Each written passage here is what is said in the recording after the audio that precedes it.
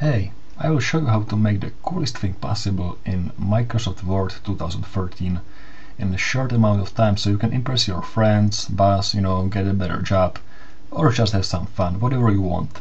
We'll be creating this black computer screen entirely in Word only. So let's get started. We will start with the stand. We will not be drawing anything, but instead using a predefined shape to form a stand with the 3D extrusion. So jump into the insert menu, shapes, and try to find some shape which kind of looks like a stand from the side. For example, this left bracket. Draw it and tweak it a little bit, by dragging this yellow handle so it looks like a stand from the side, but it's kind of thin. So right click, select format shape, and increase the width maybe to like 6 points or so. I think that this is just about fine. Just change the color to dark gray. Okay, now we have a stand from the side, but we want to show it from the front. So jump into the effects tab and raise the depth to maybe 100 points and scroll down to rotation and choose one of the presets. It will be probably not the right one, but we can adjust it by tweaking these rotation values. So we want to show it in a view like this, but we want to be more, bold. So increase the perspective all the way up to 120 and increase the distance from the ground. So the left and right side is the very same. And you can see that the right side is the same as the left side. This is nice. Okay, we can add some details by, making those ends around it. We can do it by changing the top and bottom bevel to circle. And we can as well change material to metal and set a different lighting, for example this cool chilly one. This is not quite right, but it can be changed by increasing the angle of the lighting. As we do it, we are trying to find some value where this middle part is highlighted. I think this is just about fine. We just have to tweak this shape a little bit and maybe rotate it in the Y axis.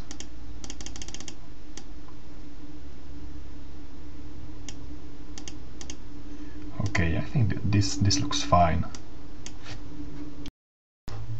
The next thing which you want to draw is a screen. We will use a rounded rectangle shape and draw quite a big wide screen over the stand. We will decrease the rounded corners by dragging this yellow handle and change the outline to light gray and fill to gradient fill. We will select any preset, doesn't matter which one, delete the middle gradient stuff so we only have two, and change one of the gradient stuff to black color. Now what we want to have is a black screen with a light, very very dark gray on the top. So we will keep this gradient stuff with the blue color and play with the angle settings until we will have this blue color in the top left corner. I think that something between 40 and 60 is just about fine. And when we are ready and we have the right angle settings, we will select this first gradient stub and change the color to light dark, light black. I think that this is fine. We can compare it against the black background by going to Design tab and change the background color to black. So you can see that indeed the gradient is from the almost black to pure black. I like it. So we have the screen border, but we also want the real screen in the middle, so we will draw another shape, this time the rectangle. We will make it a little bit smaller than the border of the screen, just like this. Set the line to no line and change the fill to gradient fill. Now, because we have the same gradient used for the screen and for the border, the new shape is not visible. So select the shape, select the first gradient stub and make this color a little bit lighter. For example, this lighter black. Okay, so we have some hint of the screen inside. What we want to add now is a strong white highlight coming from the left side. So we will reuse this shape, we will copy this shape, Ctrl C and paste it, Ctrl V, move it to top and left to the very same position as the other shape, change the line to no line and keep the fill as the gradient fill. The only change we will do is to change both colors to white. And for the second gradient step, increase the transparency all the way up to 100%. So you can see this right side is transparent while this left side is pure white. Maybe the pure white is too much, so we will also increase the transparency for the first gradient step. And because we want this transition between the white and the transparent to be very strong, we will add another 2 gradient steps.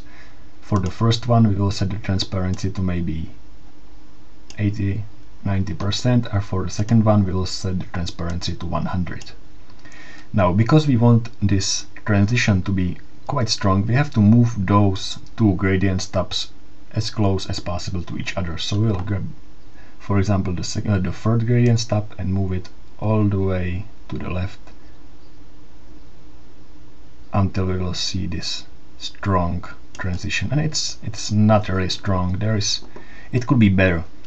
And if we have it like this way and it's not possible to move it even closer, we can fix it by swapping those 2 gradient steps. That is decreasing the transparency for this one, increasing the transparency for this one, and do the same thing as previously. Okay, this is it. This is a nice strong highlight. The only thing we maybe want to change is the angle. I think that 40–30 looks better. We can call it done, or we can add some additional details, just because it is fun.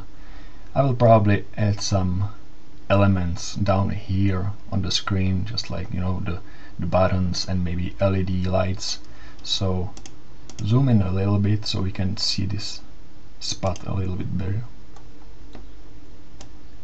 and insert a new text box from menu, insert shapes, text box, and insert some symbols. And you can see that I already have this Windings font selected, so I will insert this filled shape and maybe few outline circles. Okay. So for the text box, I will set the shape fill and shade outline to none and change the font color to some dark gray. So it will be not very much visible, but a little bit. Then we can set the justification to center, maybe make the font smaller,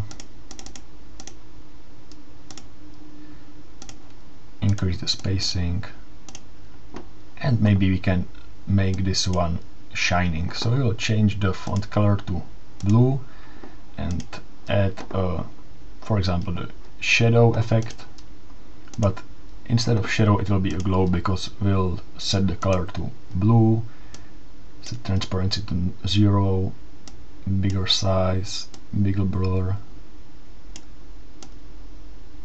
Okay, I think that I like it this way. If you look at it in 100%, I think it looks nice.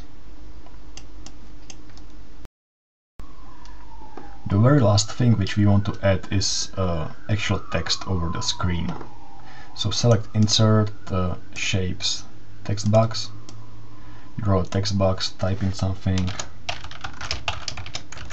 Maybe change the font to like CUI Light, make it bigger, change font color to blue, and for the text box change shape fill to none and as well outline to none. Now we probably want this text to be below this white highlight, so in order to do so we will show the selection pane and move it below the highlight just by dragging this text box below the rounded rectangle. and you can immediately see that the left part of the text is lighter. And that's it. Well, not exactly, because we'll show one more thing, and that is how to export this drawing from Word as a transparent PNG image. All we have to do is select the Select Objects tool, select everything, and you can see right here that everything is selected. We can maybe group it together, copy it into the clipboard by either clicking this copy button or Ctrl+C on the keyboard. Move below and select Paste Special and paste as a PNG image. Now we have PNG image in Word. To save this image, right click on the image and select Save as a picture. Now select the folder, name of the image. You probably cannot see my dialog, but that's fine. And if you open this image, you can see that you have a transparent PNG image which you can use on your website, anywhere you want or like. And that's it. If you like this effect, don't forget to check my new free ebook 7 best text effects in Microsoft Word, so you can learn something new and have fun.